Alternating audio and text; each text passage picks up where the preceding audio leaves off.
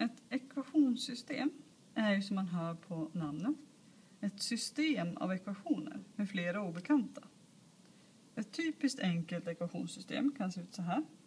Y är lika med 2x. Y är lika med 3x plus 1. Man skriver dem oftast ovanför varann och med en klammer runt för att visa att de här två hänger ihop. De är inte två separata utan de hänger ihop i samma problem.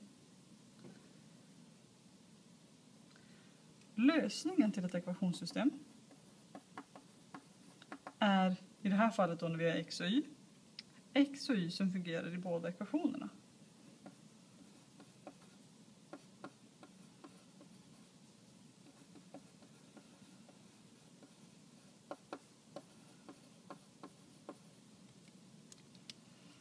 Två variabler är vanligast, x och y. Men ett ekvationssystem kan egentligen ha hur många variabler och ekvationer som helst.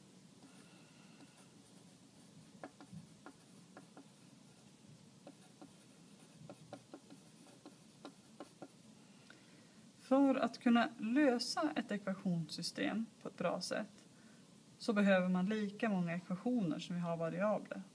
Så vi kommer jobba med ekvationssystem som har 2 variabler och 2 ekvationer. Det är det vanligaste.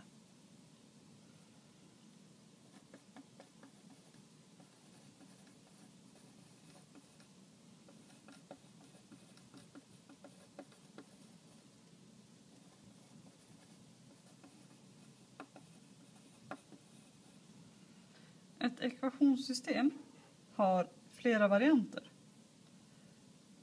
Ett ekvationssystem i 2 variabler och 2 ekvationer kan ha ett visst antal olika lösningar.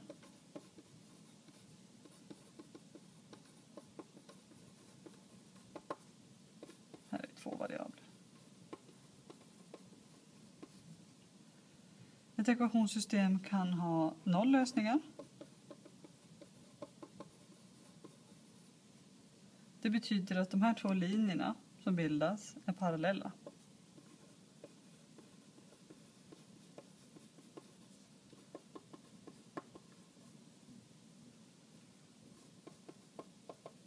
Alltså K1 är lika med K2. Vi kan ha en lösning. Det är 2 linjer som korsar varandra.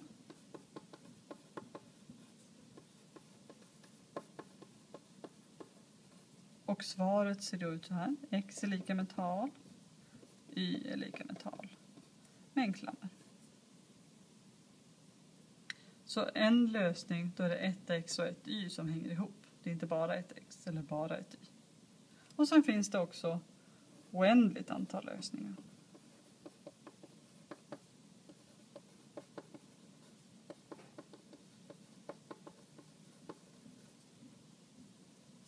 Det är egentligen det är samma linje.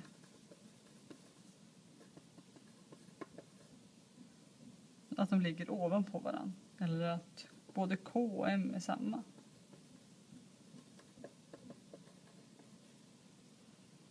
Det vanligaste är att det finns en lösning. Och det är den vi kommer jobba allra mest med. Men det kan hända att det inte finns någon lösning. Eller att det finns oändligt många lösningar.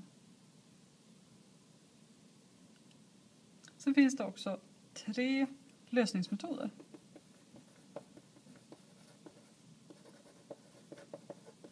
Eller det finns fler, men vi kommer att använda oss av 3. Vi kommer att använda oss av grafisk.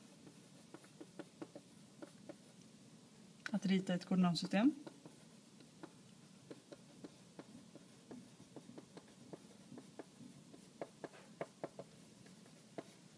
Vi kommer att använda oss av substitution.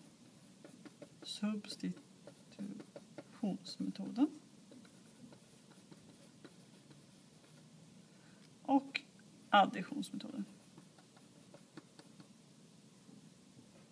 Oj, nu stavar jag fel.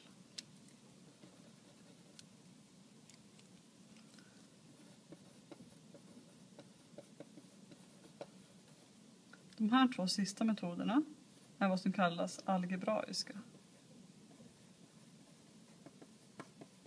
De är alltså räknemetoder medan det här är en ritmetod. Så de här tre kommer vi gå igenom. Och då för att ni ska förstå vad ett ekvationssystem kan vara bra för så är det här ett klassiskt problem.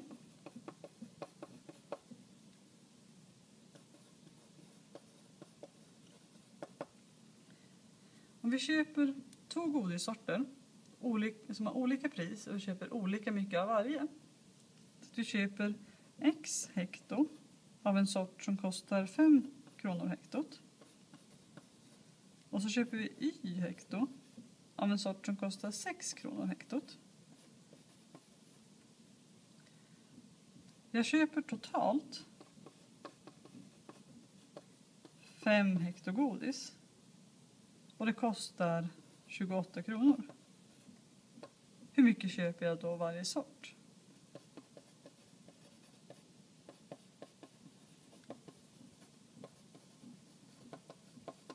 Det är ett klassiskt problem som man löser med ekvationssystem. Det var två obekanta och två sammanhang. Vi har både vikten och priset. Då kan man lösa det med ekvationssystem. Så i de nästkommande genomgångarna så kommer jag gå igenom hur man löser ett ekvationssystem grafiskt, hur man löser det med substitutionsmetoden och hur man löser det med additionsmetoden.